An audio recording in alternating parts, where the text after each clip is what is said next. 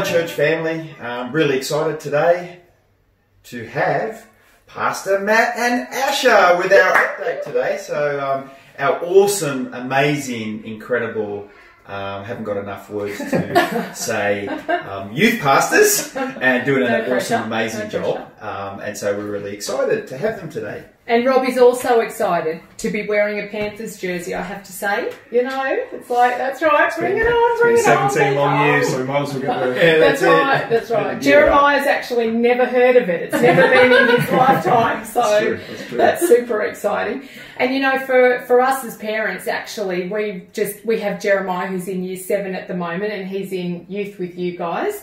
And so for us, though, we also have a 26 and 25-year-old who also went through youth.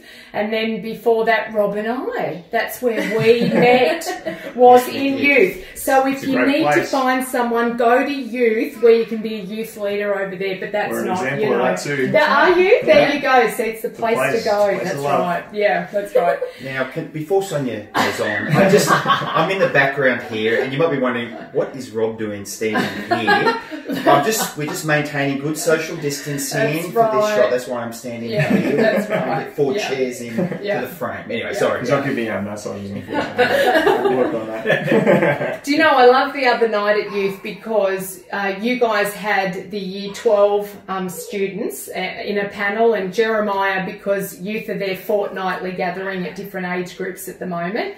And the year 12 students were there, and a couple of others who had already left year 12 and they were working.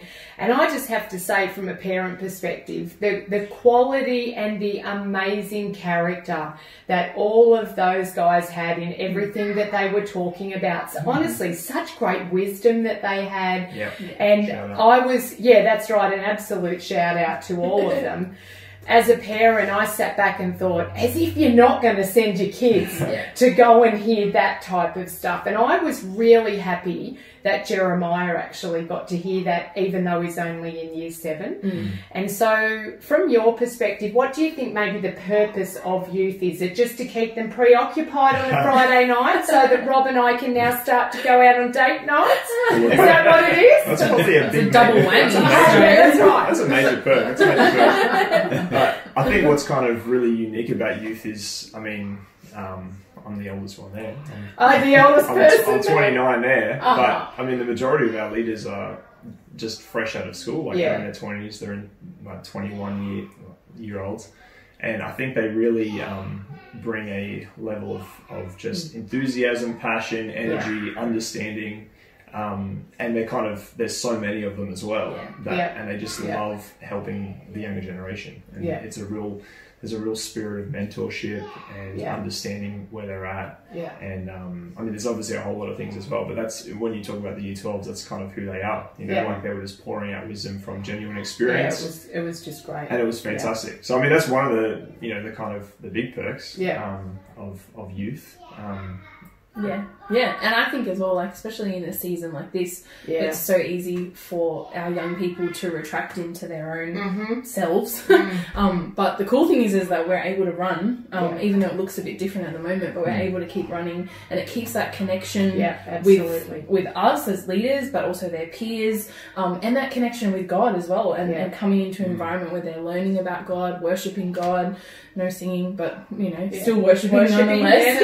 Yeah, that's right. And just keeping their hearts soft towards the things of God as well, which I love. And we've seen so much fruit over this season, actually. So it's been really, really awesome. No, for sure. I think like the big thing that it creates as well is kind of friendships that are beyond like the Friday night. As in like these leaders, they sometimes will do stuff, whether they're playing games together online or whether they're kind of going out together and those kind of things where it's like they're building these bonds which are going to last through their 20s and 30s. And I still have friendships with guys who are, were in youth with me or were leaders with me. To today. And it's the same with our older boys as well. They've still got relationships with, there's a group of them that all came through youth together, and they're good solid relationships, and they get to grow up all knowing each other, but just having some great relationships with each other as well. 100%. Yeah.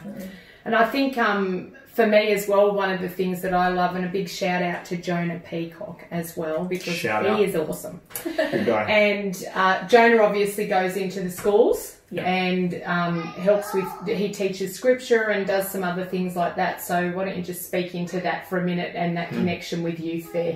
Yeah. Well, like Jonah's a real workhorse. He's across a lot of schools. A lot of people know him, and there's a real good connection that he kind of brings between, obviously, meeting kids who are kind of just in different schools, maybe not connected with even our church in any way. And obviously being a very huge part of our kids ministry and our church ministry and growing up with young people. Jonah's a very well-known person, even to kids who are in kindergarten, So it's kind of like he brings this, connection between these age groups, and friendships kind of form from people from different schools. Even where they wouldn't have had the chance probably to communicate or even relate to each other. And so that's what our leaders kind of do as well, like they help to bridge the gap maybe between social circles that wouldn't happen, even between age groups, and it's just a whole range of different things, which I think is kind of a part of it as well. Like the leaders are doing things which very deliberately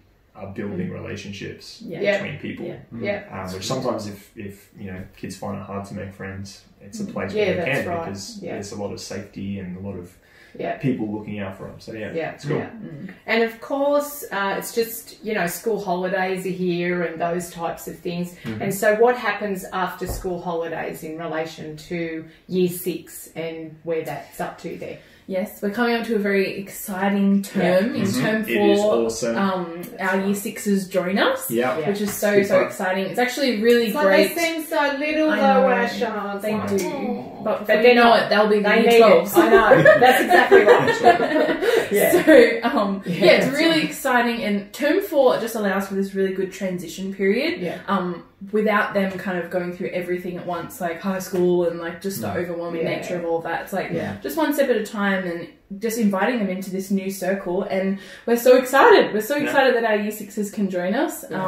So there'll be a bit more info coming about that soon.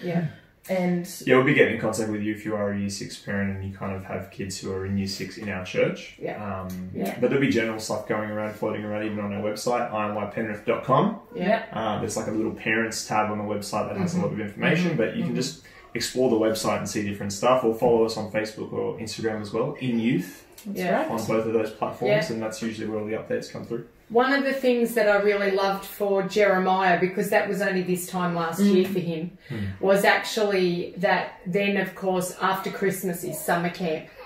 And really for him to be able to begin some of those friendships at youth on Friday night and to carry that through, and then to be able to go to summer camp was just very significant for him. And some great relationships were formed there. And so rather than sort of that sense of starting youth with summer camp, they don't know anybody and they've already established some relationships there. So that was, that was obviously a big bonus there for him too. But one of the other things actually, at the other end of youth is year 12, like you just mentioned, Asha. But, for us as a church this year, we've got 5 interns, and Matt helps us with the interns as well. And these girls have just been absolutely fantastic this year. And on the 15th, that's right, massive shout out, because they have had a year in internship that no other interns have ever had.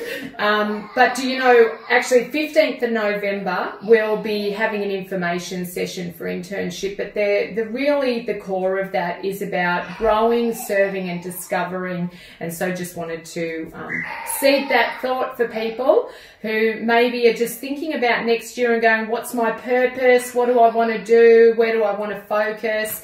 An internship could just be the place for you there.